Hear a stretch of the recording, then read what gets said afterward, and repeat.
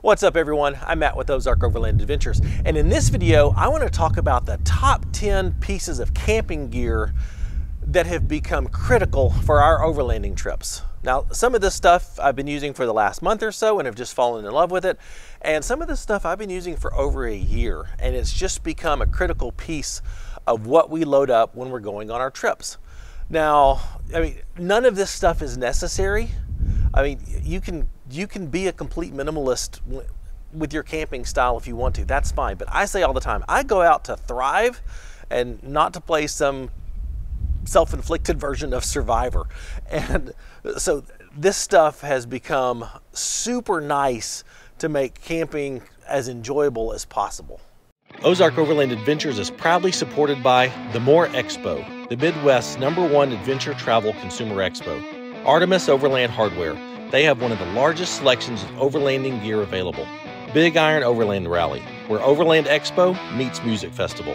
Long Creek Overland, your source for Ozark Overland Adventures merchandise and more.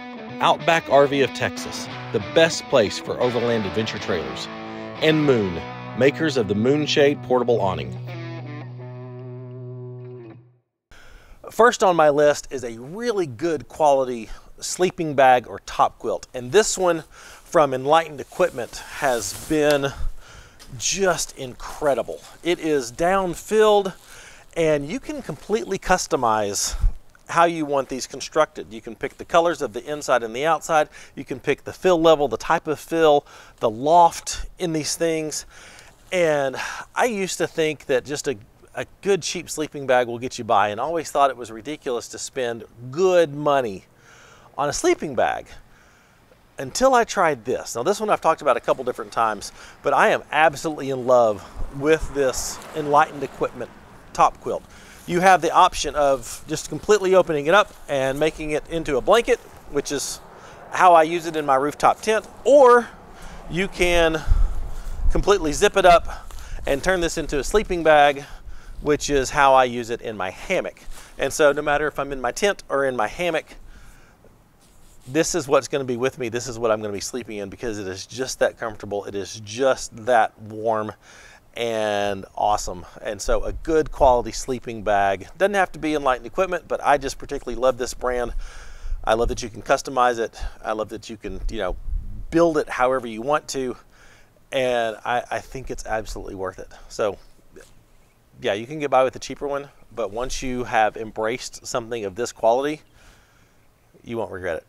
And I love the fact you don't have to store it in this bag. I mean, this is pretty big. I can take this sleeping bag and put it in. I've just got this little cinch sack, and so I can cinch it down to fit in this. And then so when I'm traveling and I need space, this is what it goes in. When I'm at home and when I keep it all nice and fluffy, I keep it in this.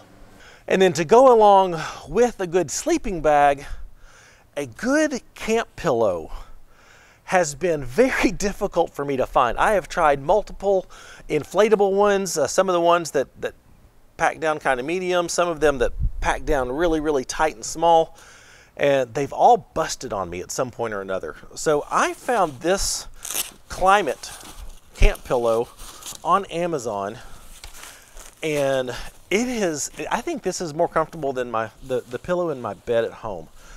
It's got this outer layer that keeps just dirt and stuff from getting all in there, and then what you do, it's got this nice soft, I guess kind of microfiber-ish layer, and you take the pillow, knock it down into that layer, and then you roll this up just to kind of hide that,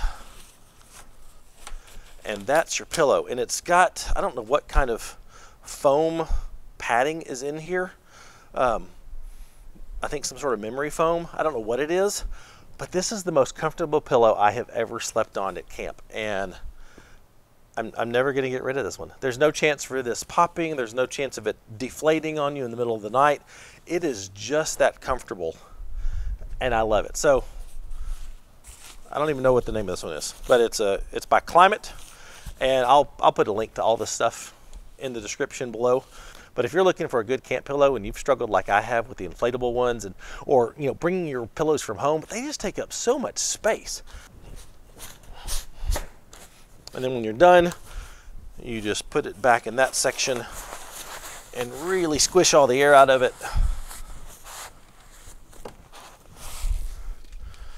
Grab the little Velcro strap.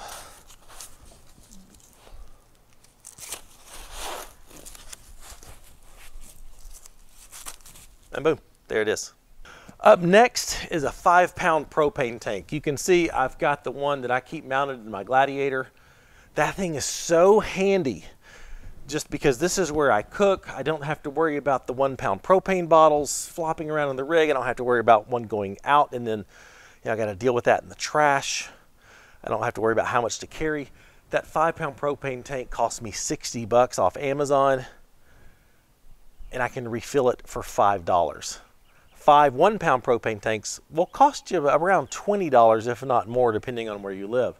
So the value in that is unbeatable. It's not very big, and in my case, I can just keep it mounted there, and I got the hose that comes here for all my cooking stuff, and it's fantastic. This is the one we have. It's by a company called Ignik, I-G-N-I-K, but this is one that we use in her vehicle since she doesn't have any place to mount it. And I think these are fantastic. It's all in one. It's got the propane bottle there. It comes with the hose that's with the adapter for your camp stove and the typical camping type connectors. And it stays in this nice little case to keep your vehicle clean. And it's just really handy. If you're still dealing with the little 1-pound bottles, trust me, a 5-pound propane tank is worth it. Absolutely worth it. And it's awesome. Up next on my list, and if you've watched many of my camping videos where I've been cooking, you know how invaluable the Coleman folding oven has become to me. This one is very special because I actually found it in a flea market, and it's one of the older models. It's made of steel instead of aluminum, but this has totally changed how we cook and some of the things we can cook at camp. Breads, desserts, cookies, brownies, frozen things like lasagnas that you can get at the grocery store. You can pop that in here, and it has been fantastic. And I started doing Dutch oven cooking and fell in love with it, but we had a trip to Colorado where there was a burn ban. So that meant no desserts, no cooking in the Dutch oven on that trip. And so I got one of these, and I don't even know where my Dutch oven is anymore. These things are just so handy. And they're small. It folds up just like that. You just open it up, pop, let the bottom fall down, pull up the lid, lock them in place. Whoops, there we go. Take your grate, put it in there.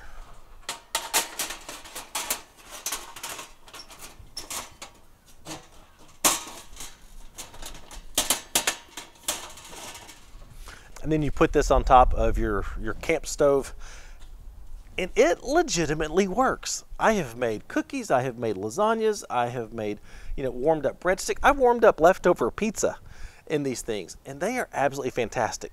One of my biggest staples for camp is biscuits and sausage gravy, and so I use this to cook my biscuits, and that's just such a game changer for breakfast at camp. And don't forget cinnamon rolls. Cinnamon rolls at camp are fantastic. So a Coleman folding oven, if you've never tried one of these, it will change how you can cook at camp, I promise. Up next, the ability to have hot water at camp for either cleaning dishes or especially for taking a nice hot shower on extended overlanding trips, maybe 5 days plus, where you really don't want to go that long without a shower. The ability to have hot water is just so nice. And this one is really one of the best ones that I have found. I've got friends that have other ones, but this is my absolute favorite. It's called the Boss, the battery operated shower system. It's made by Mr. Heater, the same company that makes the Buddy heaters.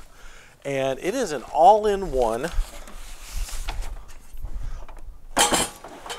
battery operated hot water heater. And this battery legit will last you months. The very first time I charged this and used it, it was a good 6 months before I ever had to recharge it. Now, obviously, I wasn't using it on every single trip, but the fact that it will last that long is quite incredible. And this is it.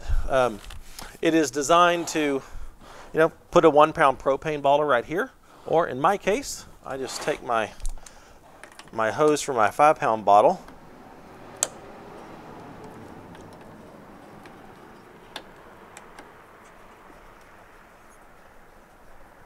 Turn it in there. It comes with everything. It's got your water pump that you just drop in your water source. For me, it's one of these 7-gallon water jugs. So you just drop it down in there. Plug your power in. Everything is quick connect on your water connections. Then take your hose, plug it in. Turn it on, and this will raise the temperature of your water up 30 degrees. So, and it actually tells you how much we've got. So we're starting with the water that's 55 degrees. We'll turn it on. You hear the flame kick on. There's the pump. Now it's not super high pressure, but that is excellent for washing dishes or for taking a shower. And it is getting it up to, it's at 75 degrees. Oh, just realized I didn't have the temperature turned all the way up. 84 degrees, 86, 87. This is getting nice and warm. I could take a very comfortable shower with this right here. And if it's really cold where you are, you can actually disconnect this, recirculate the water, and you can get it up to 120 degrees. It's got a safety cutoff, so it doesn't get more than that. But that's it. Nice hot water. You can see the steam from the, I don't know if you can see the steam or not, but it is steaming. It is currently 95 degrees on that water, which is super nice. And the other thing I love about the Boss system is that you're not limited to the shower wand. You've got this that makes a very nice kind of a kitchen sink, washing your hands, wash your dishes. This is really fantastic. So is it cheap? No, I think it's about 350 bucks on Amazon, but is it worth it to have dependable hot water at camp? Yeah. I think this has been a complete game changer for us on long trips, being able to take showers and, you know, needing hot water. It's fantastic. Speaking of having heated things at camp, a diesel heater will completely change your ability to camp in the wintertime. We started using these this winter, and it has made camping in the wintertime so comfortable. I mean, it can be 20 degrees outside and I'll be up in my tent just in my underwear sleeping really, really well. This particular model is one by Yona Adventure Gear. It's a 2 kilowatt model. They do some very nice things with theirs, including a 2-gallon roto packs.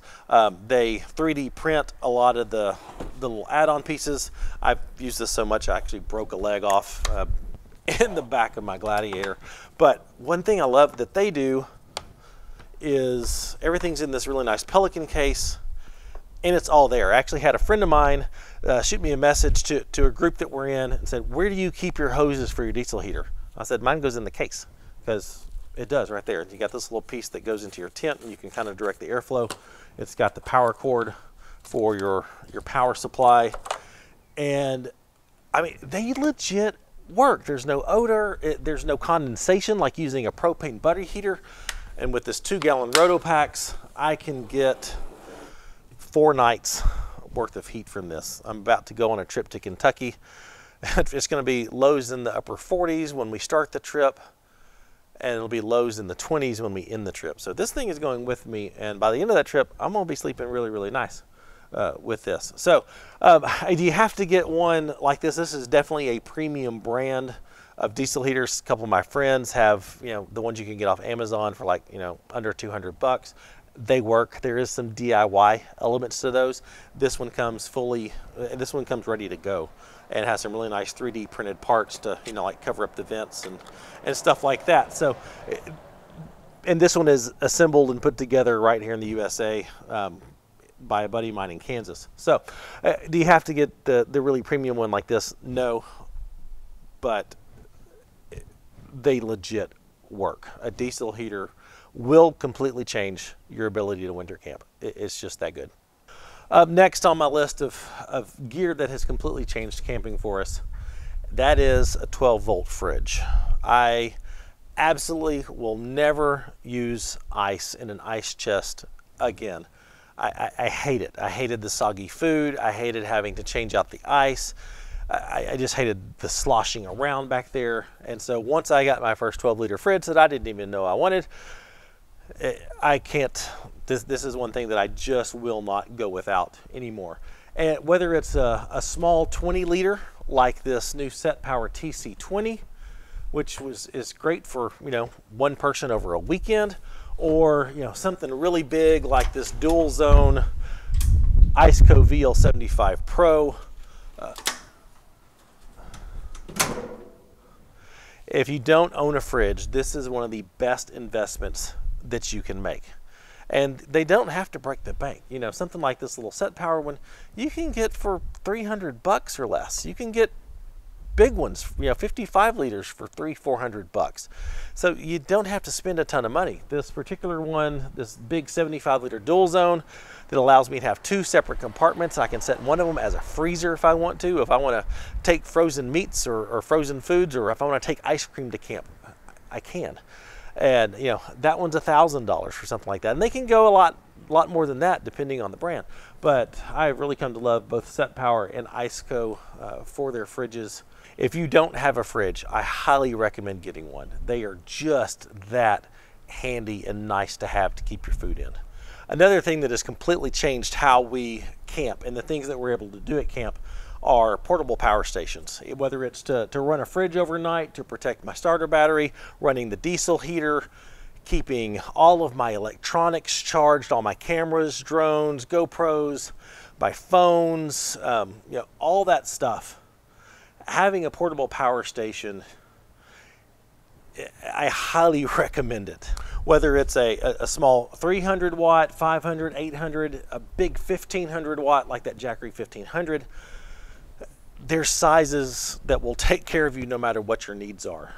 These are all great. I've used these, and you know, so there's a lot of options out there in the portable power station space depending on what your needs are. If you just need to keep a cell phone charged, you don't need a big 1500 one like that. A little 300 watt like this Fantic would be great for that, keeping electronics charged, that sort of thing.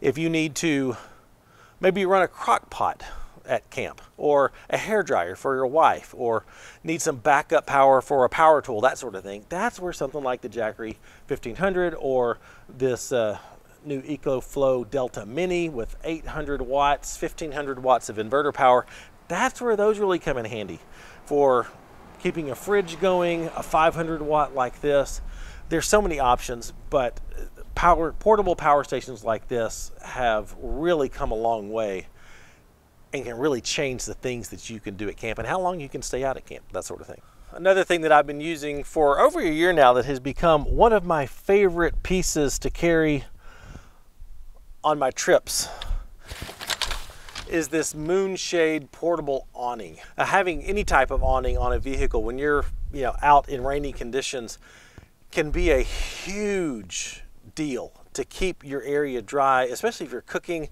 and, you know, just want to be outside and not cramped up in your tent the whole time. So the way my Gladiator set up, I can't mount a permanent awning on here. So I found this Moonshade, and it is incredible. And honestly, I don't want a permanently mounted awning on here.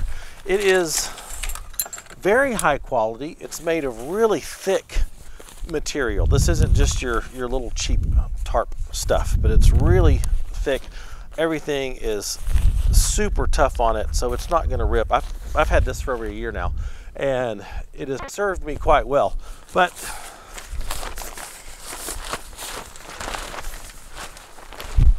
this one is 7 foot by 9 foot and makes a really nice covered space. You've got 2 different mounting options. You've got suction cups, which in my case I don't use, but you can suction them to the roof, you can suction them to a window. And what I use are these magnets, and they are crazy strong. I put one there, I put one there.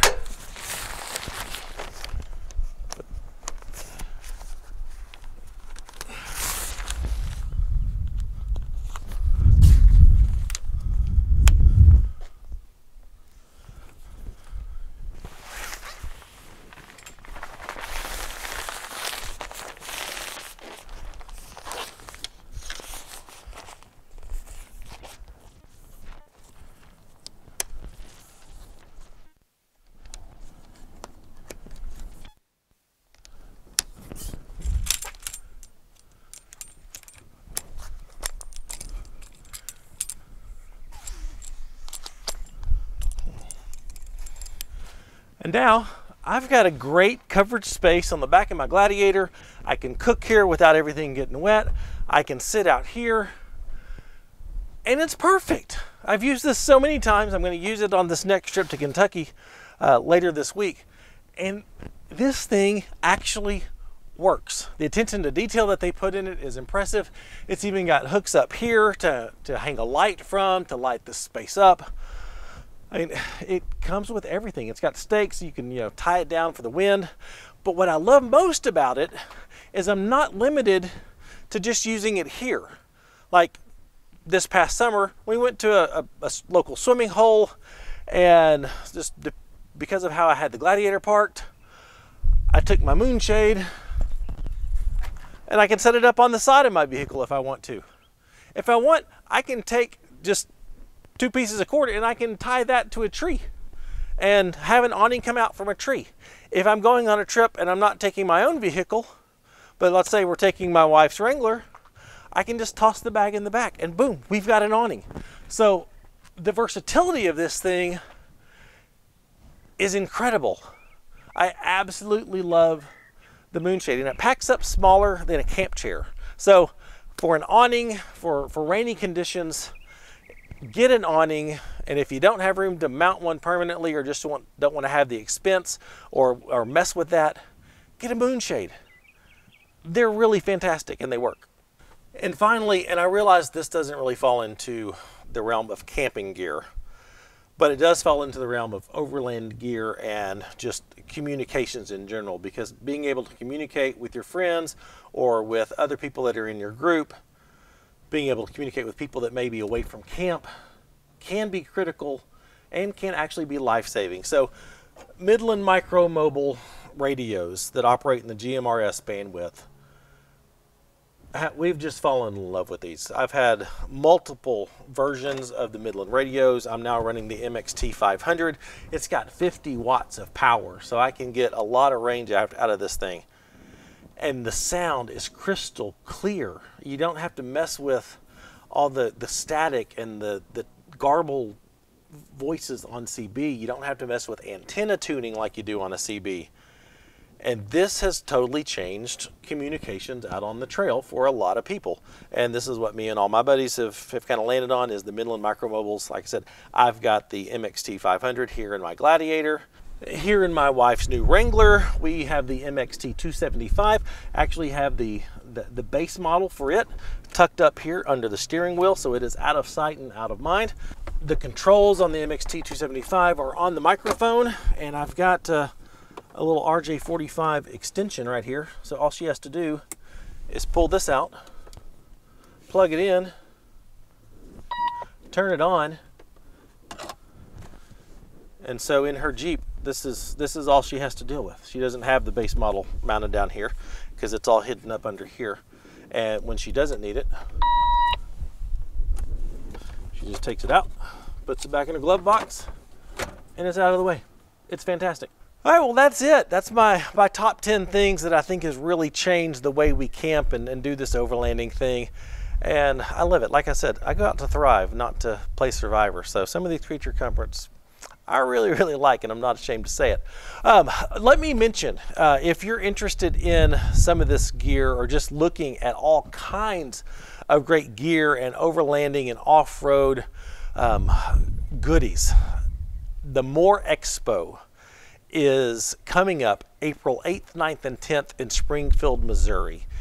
It is one of my favorite events of the year, and it is the largest indoor overlanding and off-road expo in the country. And it's so big that this year a lot of it has been moved outside because it's just grown that much. But it's, like I said, it's in Springfield, Missouri, right in the middle of the US. So no matter where you are, I highly encourage you, make effort to attend the More Expo. It is so cool and it is so much fun. I'm going to be there. I'm going to be teaching a class on Gaia GPS. So come hang out with me there. There's going to be so many cool things going on. If you don't have your tickets yet, you can get 20% off with the code Ozark ADV20 Ozark ADV 20. We'll get you 20% off your tickets. But anyway, let me know in the comments, is there any piece of camping gear or overlanding gear or off-road gear that has completely changed how you do this? I'd be curious to know, you know, if you have something that I don't have, if you have something that I need to look at and check out, or maybe you know, disagree with some of my choices, and you're like, dude, that's just way too bougie. That's way too glamping. And that's fine. But anyway, I would love to hear your thoughts in the comments. If you would like the video, subscribe to the channel if you're not already.